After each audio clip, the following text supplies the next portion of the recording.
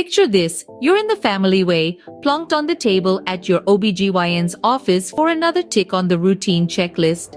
All's well until the doc nonchalantly drops the bomb, "Let's do a butt swab today." Like, a butt swab, excuse me?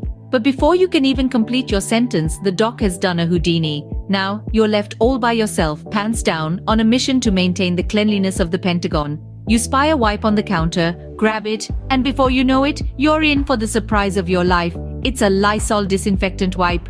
Searing doesn't even begin to cover it. It feels like you've just sat on a bonfire fueled by ghost peppers.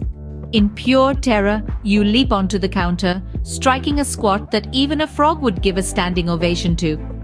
As you're frantically trying to douse the inferno with cold water, the doc saunters in.